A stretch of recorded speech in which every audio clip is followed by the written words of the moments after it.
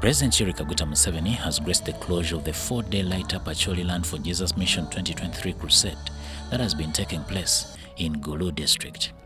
This religious gathering, hosted by Pastor Rwabwogo of Covenant Nations Church, brought together believers from across the Acholi region.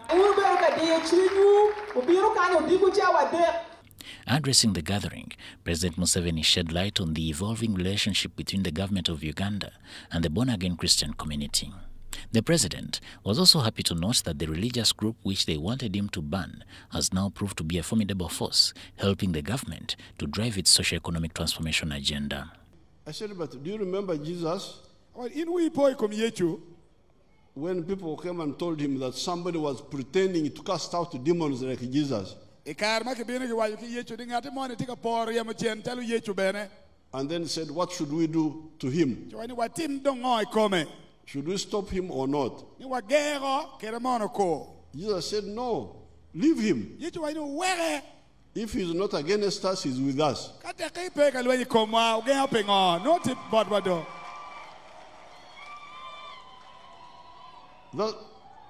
That's what I told some of the people. You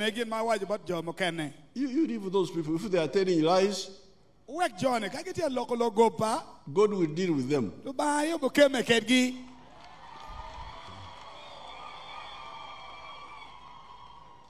So now, these people who were shouting and so on, they seem to have grown in numbers.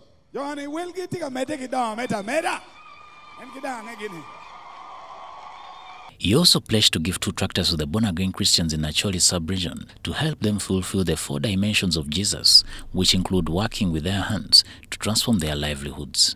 On the issue of our land conflict, the president assured the people of Acholi that government is already handling the matter following the establishment of the Judicial Commission of Inquiry. What is the problem? Whether the APA is in Madi or in Acholi, people who have been living there legally.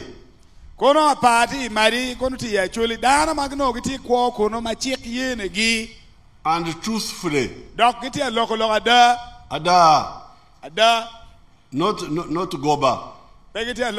Goba. We'll still live there.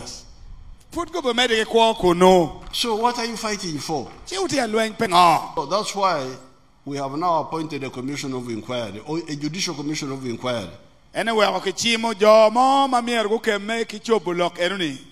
of those who have been making people suffer will now have to answer. Because the judicial commission of inquiry is not like what we are doing. You know, we send Rugunda, I don't remember whom we say. These are not judges. These are administrative bodies. But a judicial commission of inquiry, if you go before it and you tell a lie, you have committed perjury.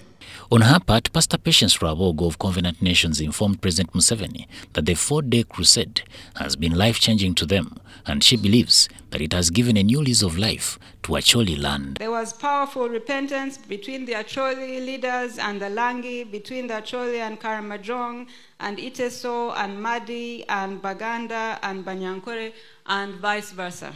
And we closed the day with celebration and with the anointing of the land as a symbol of a new beginning and the Holy Spirit. The Minister of State for Northern Uganda, Honorable Grace Freedom Kuichenyi, informed the gathering that although guns have gone silent in Northern Uganda, the people are still hurting, and reconciliation will be the only way to bring the people together to work for development. This ceremony was attended by senior pastors from across the country and representatives from other religious denominations.